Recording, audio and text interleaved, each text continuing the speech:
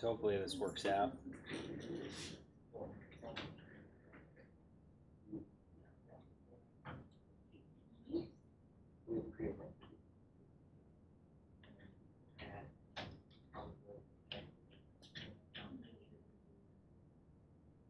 So we asked to do this in R.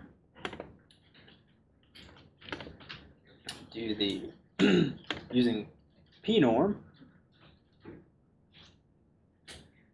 So again, it kind of helps to draw out our area.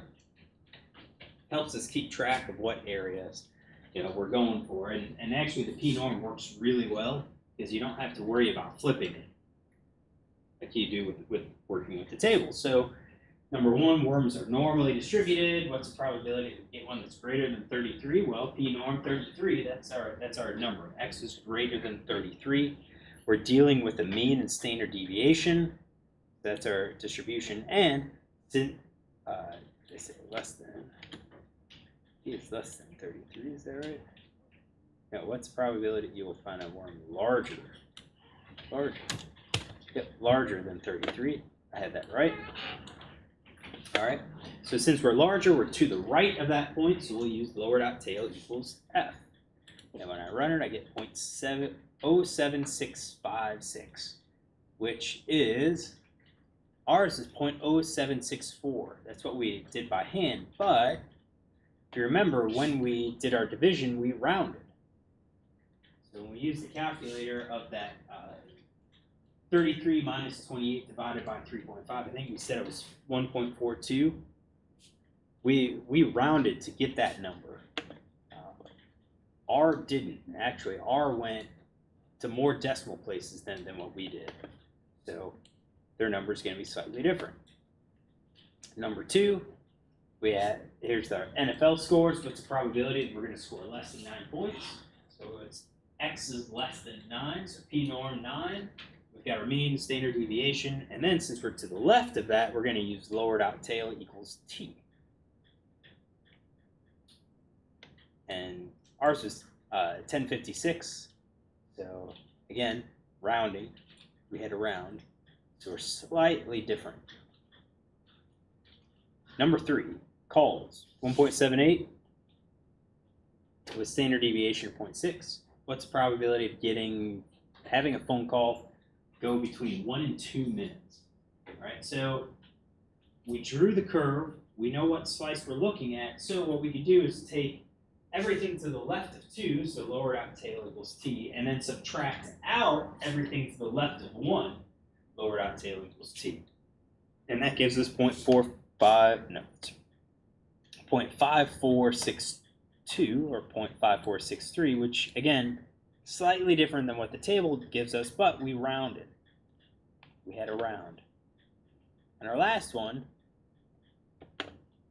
68, we have 70 and 3, lower dot tail equals T minus the P norm, lower dot tail equals T. So I look at my big slice and I subtracted the smaller slice out of it. Could we have done it the other way? So with like this height, could we have reversed it? Yeah. So we could say P norm of 65, where our mean is 70 and SD is 3. But now I use lower dot tail equals F. So everything to the right of 65, that could work. And then subtract out everything to the right of 68. So I'm just going to copy and paste the last part of it. And you'll see we get the exact same thing. We get the exact same thing.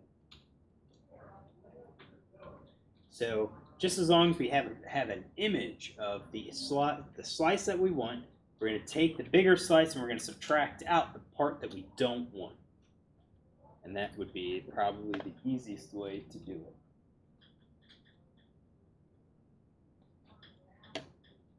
All right. Not too bad. Oops, move this over. All right, so recommendations. When you have a problem like this, you're going to probably recognize it. You're going to see it.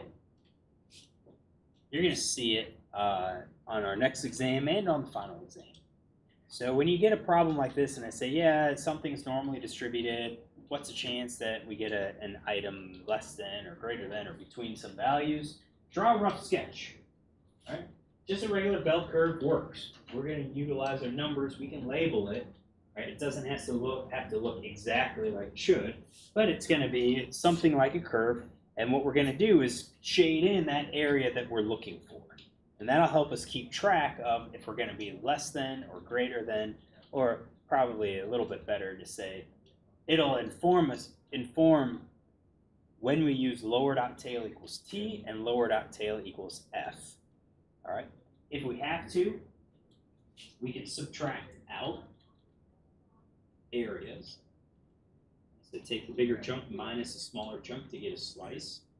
Or maybe it's like you get a question that's like, what's the probability that we're going to get find an item that's more than 2 standard deviations away? All right, and that more than 2 standard deviations could be on the positive side or the negative side. So instead of taking a slice, we're actually looking at 2 tails. Well, as long as it's the same, you can just figure out what that tail is and multiply it by 2, or you add the area of those 2 tails. So once you know what area you're looking for, then generally, if you're going to do it by hand, you convert to a z-score. All right? And then from that z-score, you utilize a normal table. But if you're going to do it in R, just use p-norm. Don't even do the z-score. P-norm of our x value, give it the mean and standard deviation, and then you know if it's lower dot tail equals t or lower dot tail equals f. All right. So is there a trick to remember t and f, which sides they are? Yeah, left is t and right is false. So lower dot tail. So lower dot tail. Lower dot tail. Typically the lower tail is that way and the upper tail is that. So just, if I get rid of that and just do a typical curve. Let's see that. Let's say that's a t distribution. So it's not a normal. It's a t distribution, let's say. We've got these tails here. That's a tail, and that's a tail. So typically this is our upper tail, and this is our lower tail. So in the formulas, it always asks, do we want the lower tail? If we do, then it's true. Lower tail equals true. If we wanted the upper tail, it's lower tail equals f. All right. But that's in reference to the area to the left of our point or area to the right of our point. So it's not just the normal distribution. It applies to the t distribution. Chi-square distributions are almost always your right tail. F distributions almost always your upper tail. Yeah, it's a true false if it's lower dot tail equals t to the left or lower dot tail equals f to the right. And if you ever do one of these p-norm problems and you get a p-value that's greater than 1, you did something wrong. Because our probabilities are always going to be between 0 and 1. All right, so we've been talking about normality, but we know that not everything is normally distributed. So if we violate normality, it's going to be a violation of usually these two, skewness and kurtosis. So we'll ignore the bimodal or multimodal cases where we've got multiple peaks. We'll say we have one peak, all right? So one mode, we can be skewed or we can be kurtotic. So skewness talks about our tails. Are we long-tailed or not? All right. If we skew to the right, that means we have a tail on the right-hand side of our curve. I remember it as saying if we're skewed right, then we lean to the left. So this curve, if this is what it should look like, it should be balanced. But if we start tipping to the left, now we produce this really long tail. So we've got more values in the upper end, at the upper end of our distribution than what we need, or than what we should have. All right. If we lean more towards the right, then what we get is a longer tail on the left-hand side. So skew left means we lean to the right. Skew right means we lean to the left. All right, what is that? How does that affect our means, medians? Well, we have the relationship up here again. So if we are skewed right, our mean is going to be higher than the median. If we skew left, our mean is going to be less than the median. All right, and this is why, basically the skewness is when you'll notice it, because there's just certain things that are always going to be highly skewed. Home values, salaries, and so forth. So if you hear in the news or read anything about incomes or home sales, that if they use average, your warning bell should be going off to say, whoa, whoa, whoa, that's a skewed distribution. Why are you using averages? Well, if you use the mean, it makes things worse than it is. So, home prices. If an article is saying, hey, home prices are way out of control, way too high, in that article, I almost guarantee that they're going to reference the mean, because it's going to be larger than the median, because you have those one or two homes that sell for $2, $3, $4, $5 million, really pulling up the means. So that's where skewness. Kurtosis is peakedness or shoulderedness, and I think we kind of talked about this before already. All right, so we can have leptokurtic, which means we have more points in the middle,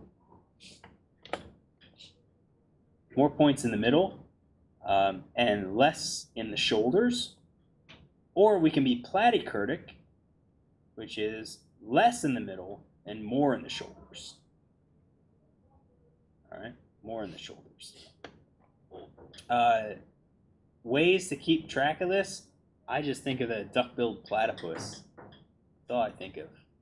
Why the platypus? Because it's got a duck bill, it's flat, hence our platykurtic, it's being flat. That's how I've always remembered it. Lepto is pointed. Those of you that have had parasitology, which is nobody in here, we have a larval type, Leptocircus cercaria. Leptocircus means a pointed tail, so more pointed. All right. So deviations from normality. That's where we're going. Any questions? All right. So how do we identify if we have deviations from normality? Well, we can test for it. What's that?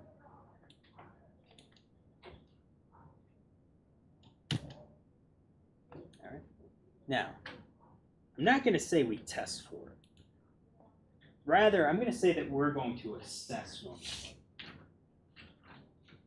And the simple reason for why I don't want to use test is because the actual hypothesis test for normality isn't very good. It's very susceptible to sample size, to effective sample sizes. So what I'm going to teach you is more about assessing normality. How do we assess if our underlying data are normally distributed or not? All right, so why do we check for normality? Well, one, it's an assumption for a lot of our parametric tests. So that assumption is that the data are normally distributed. Right? If they are not normally distributed, then our test results could possibly be wrong. Now, some of our tests are robust against violations of normality. Others are very sensitive to violations of normality. So one of the first things that we're going to have to do before we get into our hypothesis test is to determine, is our data normally distributed? Or are our data normally distributed? If we determine that they are not normally distributed, then we can look more closely at the underlying distribution, because sometimes the actual shape of our curve will tell us about some important biological process. All right, so skewed data. Okay. This could reflect a difference in mortality rates. So perhaps you have really high mortality rates early on in life and then very low later in life. And what you end up getting then is a size distribution that's skewed. Many more individuals older in life because they can survive, they can live, they can persist for a longer period of time. All right, that could be interesting. Maybe that's an interesting biological process that you plan to pursue. Kurtotic data, it's peaked or platycurdic. Oftentimes we look at selection, at the response to selection to determine, is this a strong pressure or is this a weak pressure? Stronger selection pressure should be more forceful in getting us close to an average, or close to the value that's being selected for. Weak selection pressures will generate more variation, more of a flatter type of curve. So again, maybe we're interested in that. Other times we're not. Other times we're just interested in running the stats. We check normality, and if it's good, hey, we proceed with our test. If it's not, let's choose an alternate test. So how do we check for normality? There's going to be graphical assessments and then more of a statistical assessment. All right, so if we're with our graphical assessments, what we're going to do is visually inspect our data. And this is where our assessing comes into play because it's going to be subjective. We're going to look at it and we're going to subjectively determine whether we think our data are normally distributed. Statistical assessment is not very subjective at all. It's actually objective because this test will generate a p-value. If our p-value is less than 0.05, we reject our claim that our data are normally distributed. If it's greater than 0.05, then we say it is normally distributed, and we'll talk about this. So what we're going to do is we're going to introduce these three types. We can make histograms of our data and then overlay a normal curve and see how well it fits.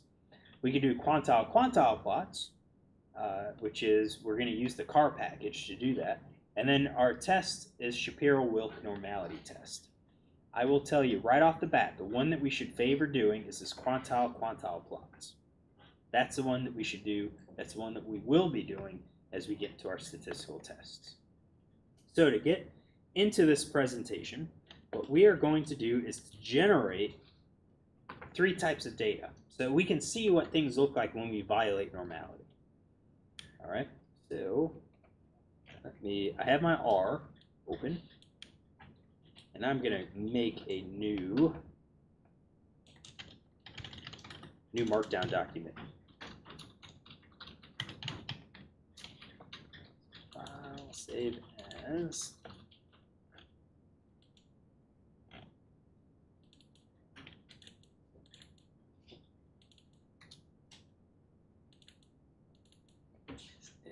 X07.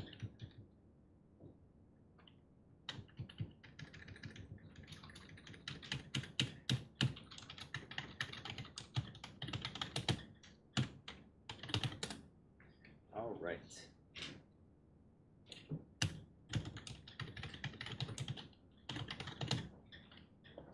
So I've started up my R Markdown. I've got it set up so I'm going to call this assessing normality. That's what this is. I'm going to generate my data first. All right, and I have the data that we're going to generate on our slide. So we're going to first set the seed. All right, why do we set the seed? Yeah, so we all get the same number. And then we're going to do a yes, a no 1, and a no 2. So yes is just meaning that we're going to generate a random sample. 200 value random sample from a normal distribution. That normal distribution will have a mean of 75 and a standard deviation of 5. All right, so I'm going to generate our norm. So random vector of 200 items, mean of 75, standard deviation of 5. And then we're going to have two different no's. Get this in here. df1 equals 5 and df2 equals 20. No 2 is rt. 1000 equals 10. All right. So here it is. All right, so we did our norm.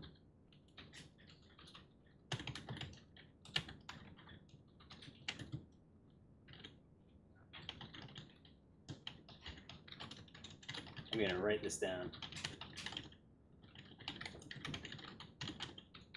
All right, so our norm generated our random data from a normal distribution. Our F is going to generate random data from a F distribution, Fisher's distribution, F distribution. All right, so in the normal distribution, we said it's defined by our mean and standard deviation. For the F distribution, it's defined by 2 degrees of freedom, because the F distribution represents ratios.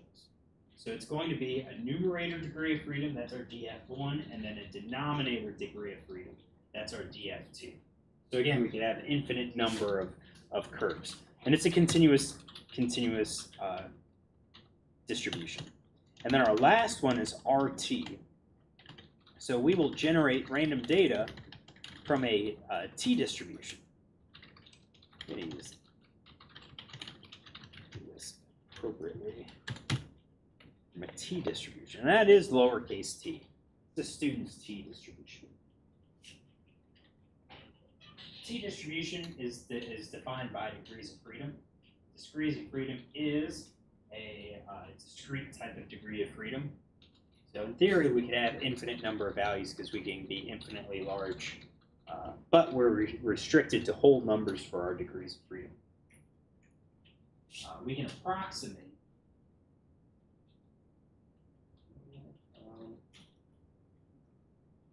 I don't think T's can approximate the decimal degree of freedom.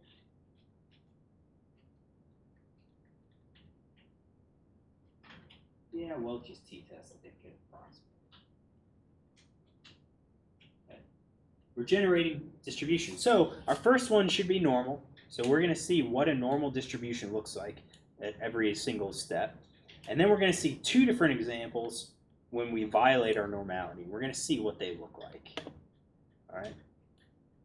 So first off, histograms. And I don't think the highlights transferred over in the PDFs. So histograms with the normal curve. Graphical. Usually when you start your data analysis, you look at a histogram of all of your variables. All right, and that's really, I think I told you, one of the reasons is to just check it. Do we have any like really far numbers? Maybe it was a data entry problem. All right. So if I'm going to make a histogram, one of the things I like to do is just overlay a normal curve just so I can get a sense of, is this going to look normal or not? Sometimes I don't because it looks very far from normal, but other times I do. So this is a 2-step process. First, we're going to create the histogram, and then we're going to generate the curve.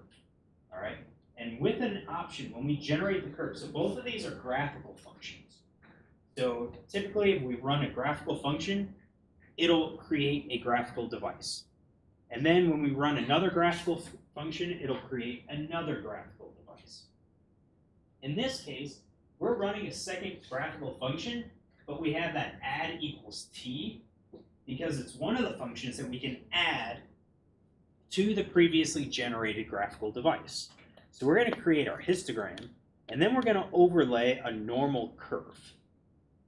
Now, it is a little bit tricky because you have to remember what we're doing, what terms get changed. So we're going to do a histogram of our variable of interest. All right, it could be a vector or it could be a vector inside a data frame. And then we adjust the number of breaks until we get it looking a little bit better. We need it to have enough breaks to where we can see the data, but we don't want so much where it's just like completely all over the place and it's hard to tell if our curve follows. All right, so this is somewhat trial and error.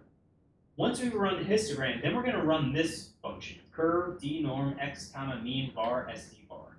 All right. I didn't highlight x because we don't change that. It is going to say dnorm comma x. And then we're specifying a mean of our vector and the standard deviation of our vector. So we're going to generate a curve, a normal curve, based on the mean and standard deviation of the underlying data set. Now, what does this x do? When we issue the dnorm function, it's going to look at the graph, that we just generated, and this is the add equals to. It's going to look at the graph that we just generated, and it's going to look at the x-axis.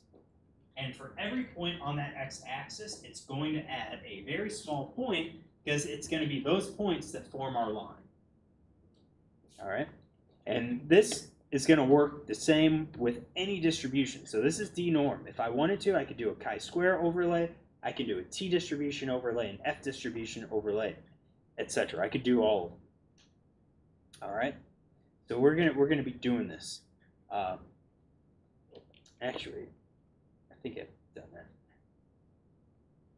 Yep. All right, so we're going to start with the yeses as kind of an example. So generating data. So this will be a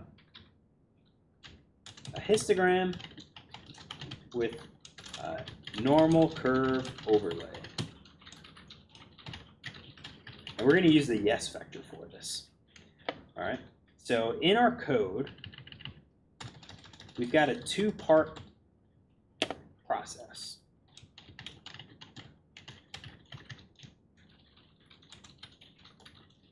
First, make the histogram. All right. So this will be hist of our variable breaks and frequency equals f, I believe. Yep.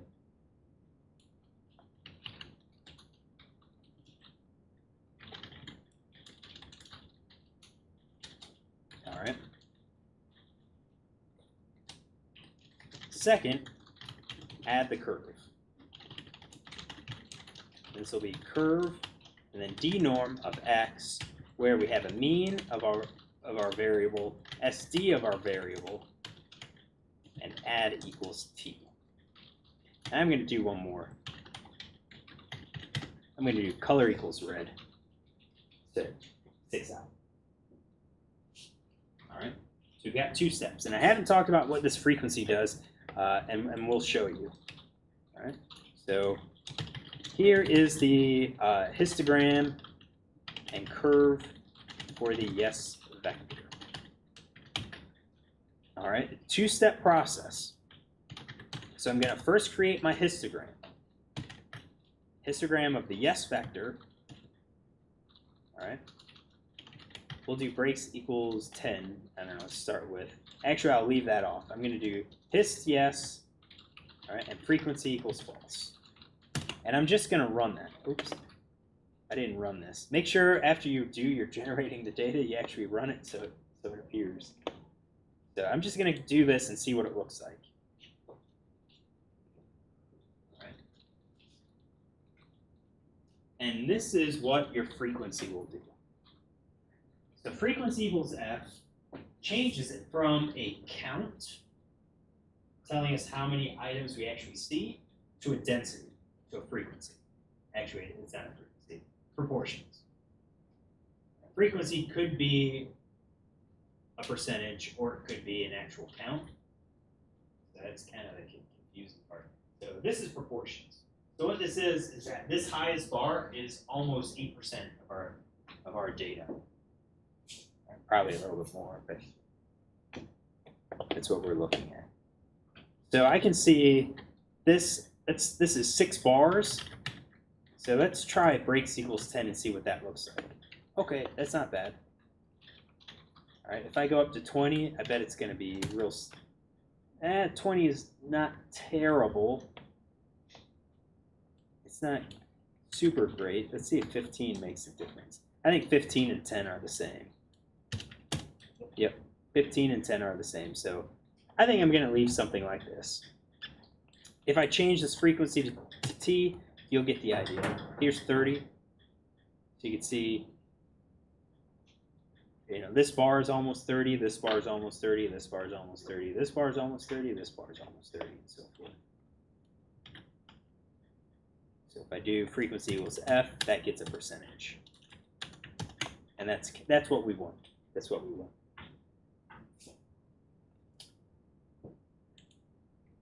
All right, so I think that looks okay. And now I'm going to run my curve function. So the curve that we're adding is a D norm. So D norm is that density. It's the probability density function.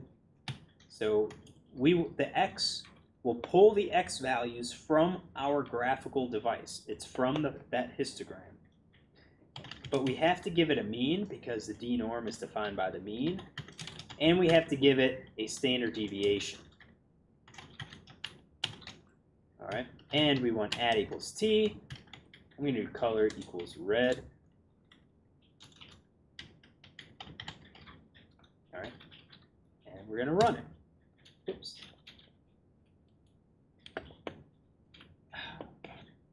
We're off. We're off. See how we're cut off at the top? So let's fix this. I'm going to go to this. Y lim equals a vector from 0 to, let's do 0.15. We'll try that. Ooh, that's not good. We'll do 0.10. That's a little better. All right, so the histogram looks at just the underlying data and tries to make sure that your bars take up most of the space in that graph. All right.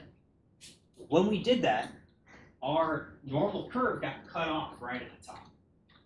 So what we can do is adjust our axes to make sure that this curve looks normal. And you do it with this.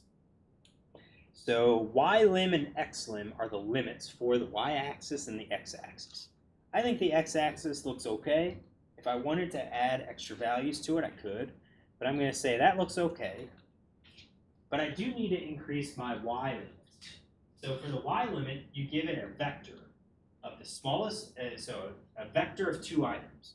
The smallest number and the largest number. All right, so this gives me the y-axis limits from 0, that's going to be the base, all the way up to 0.1. And you saw I started at 0.15, and my graph only came up maybe halfway. Not very good. Change that to a 0.1, and this looks better. It captures the curve and everything else. Are you going to have to do the y-lim all the time? No. If you left it off on an exam, I'm not going to count off. I can see you're doing it correctly, but it's just one of these extra things. And then the curve, you can see, worked. It added an overlay. And I'm going to add one more thing. Oops. I'm going to do LWD for line weight, or line width. I'm going to shift that to 2. So the default is 1. That's what one of the red lines look like.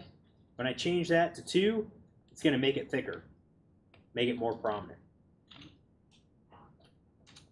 All right.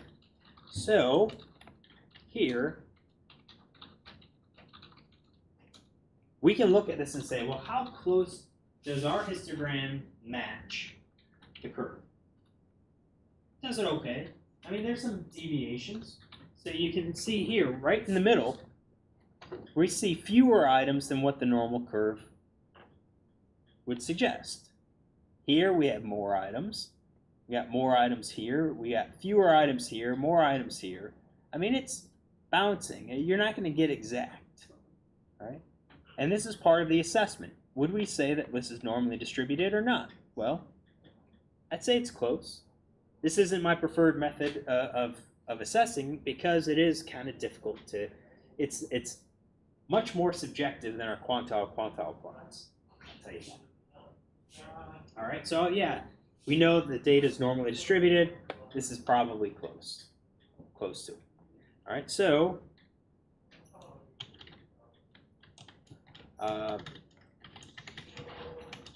so we use some special options in the code above.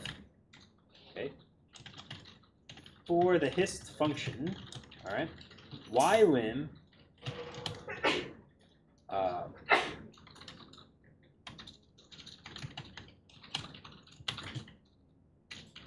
and I'm going to do xlim as well, even though we didn't use xlim. So xlim is a vector low to high, ylim is a vector low to high. So these set the lowest and highest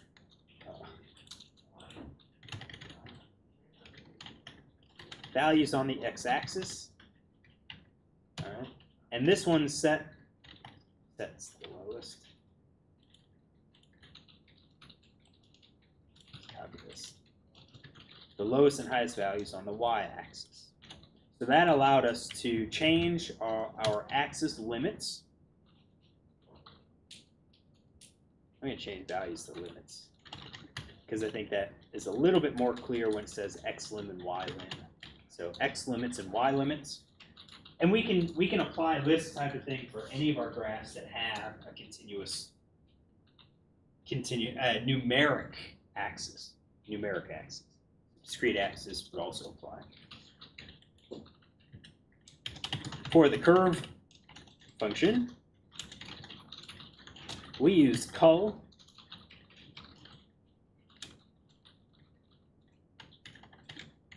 All right, that sets the color of the line, and LWD will and number sets the width of the line.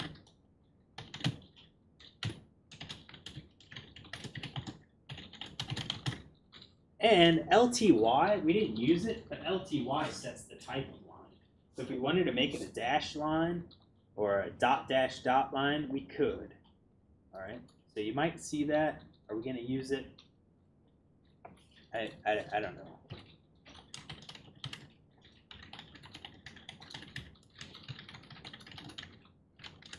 So you might be thinking, oh, cool, I can change all this color. So I use red, maybe I want blue. I'm going to use blue. I get it. What if I want yellow? Yellow works. Yellow's hard to see. What's that? Never use yellow. What's that? Don't ever use yellow. You never see it.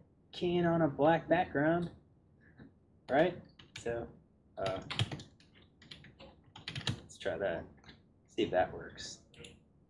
No, can't remember how to get. I can't remember how to get the background up here black, but you can. You can do that. You make it a white line. Yep, you can. Yep, of course. You can make it a white line. See, you can see it. Yes, just so you know, when I was in kindergarten, I got called up by the teacher. She was mad. She accused me of not completing the task of coloring in all the sheep. I used white. Well, I guess I'm one of the few that actually colored sheep white. But yeah, you can do other ones. So I typically use red and blue. Good. There you go, red and blue. But what if you wanted to view what colors are available to us? Colors. Yep, antique. See, you can go antique whites. 1, 2, 3, and 4. Right? You've got all of these that you can use. Cornflower blue, corn silk. Gray. You've got 100 gray. You got 100. So gray is all like from like gray 1 all the way up to like gray 99. So shades of gray is what you're dealing with. Oh, gray 100. Can you Yeah. scroll back up to the, is it colors or is Colors and then open and close parentheses. gotcha? Yep, colors, open and close parentheses. These are all of the colors that you can reference by name. So make sure you refer to them in quotation marks. If you wanted to refer to colors by like RGB numbers, you can. If you wanted to do hex, you can. I think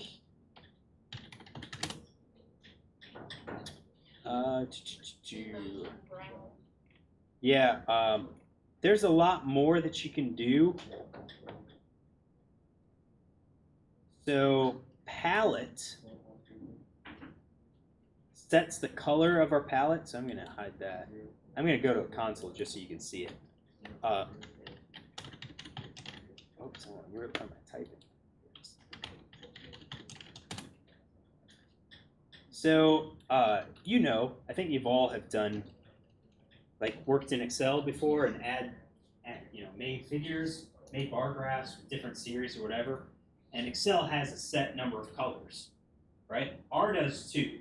So if we start doing groups and start adding more lines, or we make a graph that's going to automatically group things, it goes down the order, down its palette. So black is the default color, and then this color's next, this color's next, this color's next. So those are the hex values. I'd have to look to see what those hex values are. On my computer, they actually list the color name. So if we wanted to change the palette, the default palette, and specify, okay, I want red and blue, and then, you know, like green instead of yellow to appear next, like Excel is awful. Yellow always was like the second color that they used. We could do that. But as I've said before, if you're gonna make figures in R, come talk to me, I'll help you out. I'll help you out and get it working. But here's how you check all the colors. You are free to pick any color that you want. So I don't even know what this burly wood is. Burly wood. Oops. It's like I guess a brownish color, goldish. Azure. What's that? Oh, I mean, I haven't checked out all of these. What is it? Cornflower blue. I think it's cornflower blue. I think I saw. There it is. That's not too bad. That's almost like the Excel's default blue. All right, so that's histograms. Yeah, brown, black. Yeah, so yeah, check it out. You won't get counted off for not using red or blue. All right, so the other one is the quantile plots. All right, so there is an option in the base package where you create your quantile plot, and then you add a one-to-one line, and that's a two-step process, and that's I kind of highlighted that two-step process, but we're not going to do it because this way doesn't add a 95% confidence interval, where the confidence interval allows us then to judge whether or not our data points are normal. All right. So what we're going to do is use the QQ-plot function in the car package. All right, the car library. So we have to load the car library first in order to access this QQ-plot function. So I'm going to go back to my R Markdown, and I am going to create a new thing right at the top called the required libraries. And here I'm going to load my car library right off the bat. And you're going to start seeing this appear on our exams where we've got required libraries section, where any library that you're going to use in this document needs to go here. So I'm going to run that.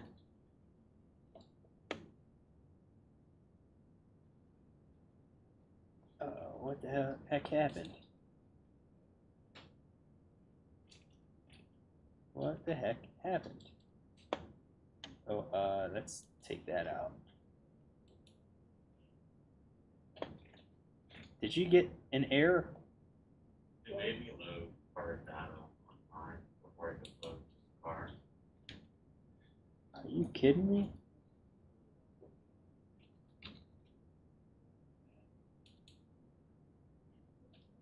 Yes.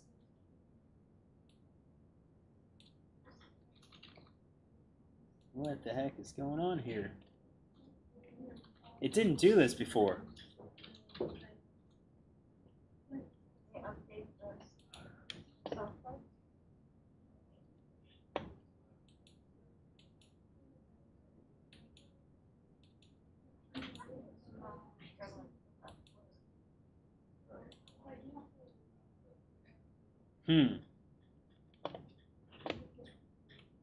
There's no package called zip. I guess we'll do, let's see if we can install the zip package. Because that is ridiculous.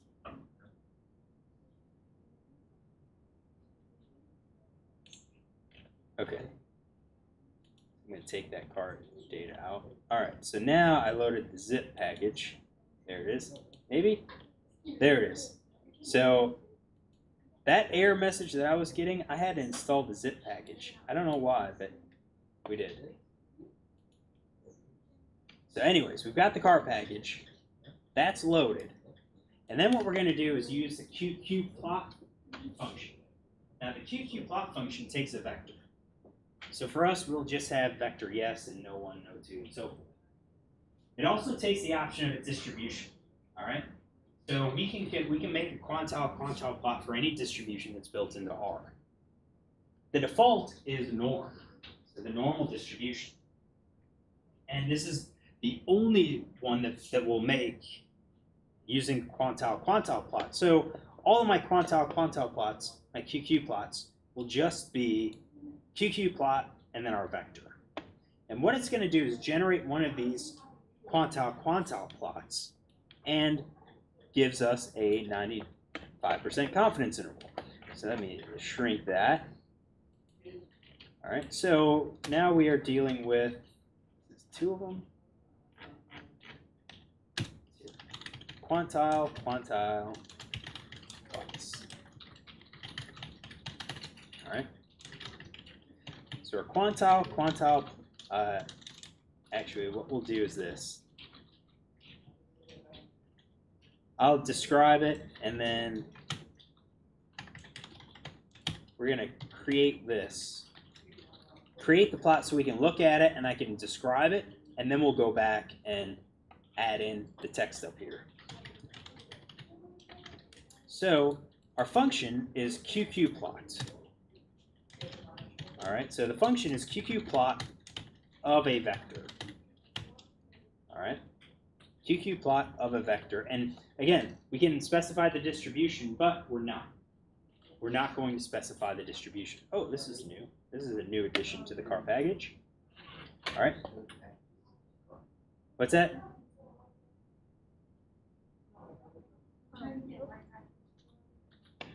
What's it say? Are you getting the same error that I had?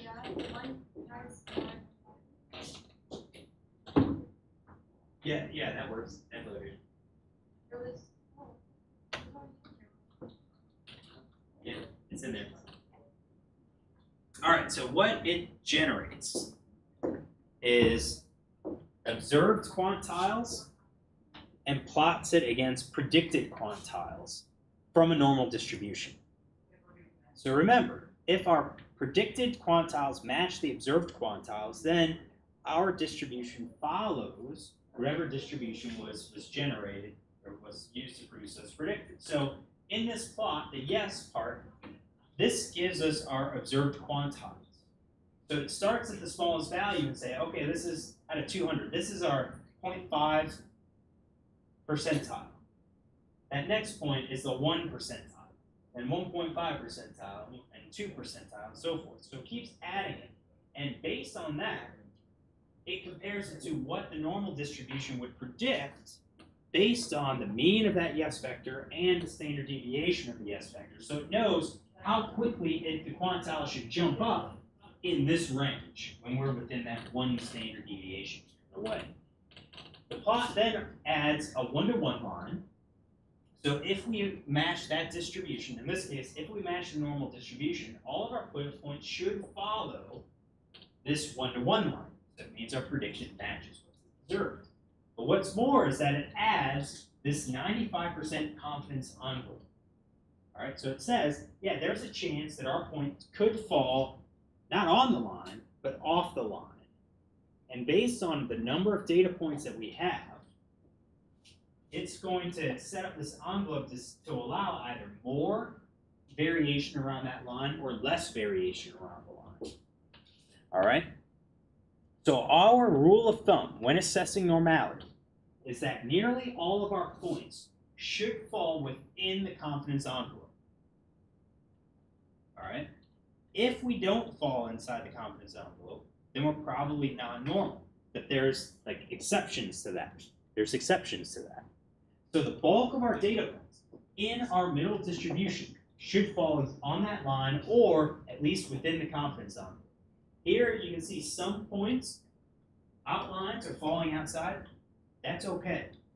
because what matters is the center of that point. And that center of that point is still inside the envelope. Outside, you can notice the envelope gets wider.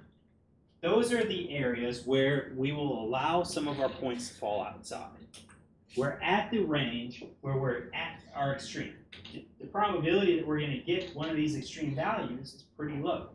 So it makes sense then that we're going to allow some of our points to fall outside the envelope at the extremes of our distribution. All right, so our quantile plots plot the observed quantiles against quantiles predicted by the normal predicted if our vector is normal with the mean of our vector and standard deviation of our vector.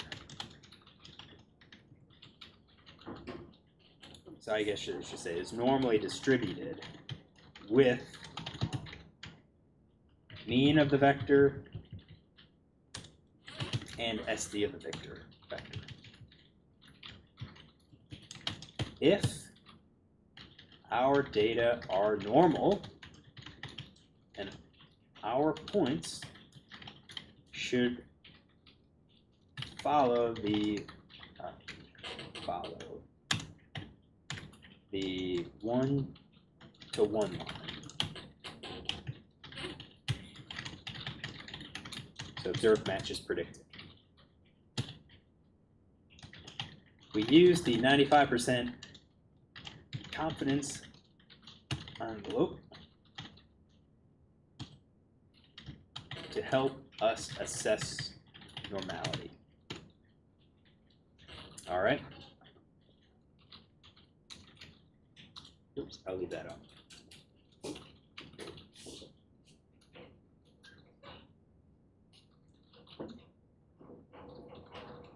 So, what happens?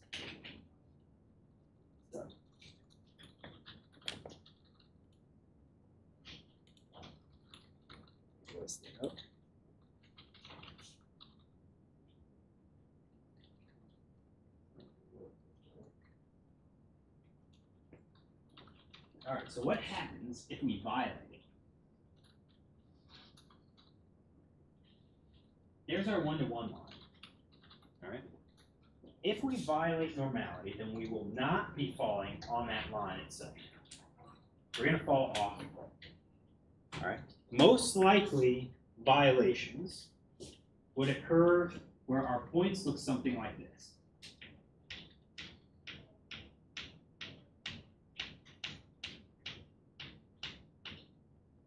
We're curved.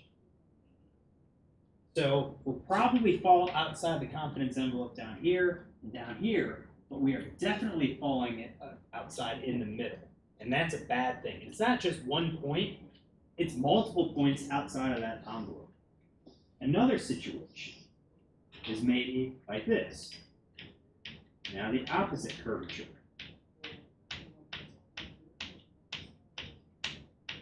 Again, we're outside of the points near the end, and we're definitely outside in the middle. These are both non-normal types of curves. And then you could have something that looks like this. So you've got your points that are in the envelope, and then you get more of like an S-shaped curve. And it could be the other way too, the other S-shaped curve. All right, these are clearly non-normal because we've got curvature. Our lines are exhibiting curvature that don't fall along that 1-to-1 line, but more importantly, they fall outside of that 95% confidence interval. All right, so we go back to our markdown. All right, our rules. All right, so when they fall within the confidence envelope, our points should fall inside the 95% confidence envelope, so CE. We allow a small number to fall outside the 95% confidence envelope only if they are at the ends of the distribution. So at the lowest or at the uppest, at the lower end or at the upper end. By small number of points, we are talking 5% or less. And in some cases, 10% or less. So in some cases, we can let it go up upwards of 10%. Others, we restrict it to 5% or less.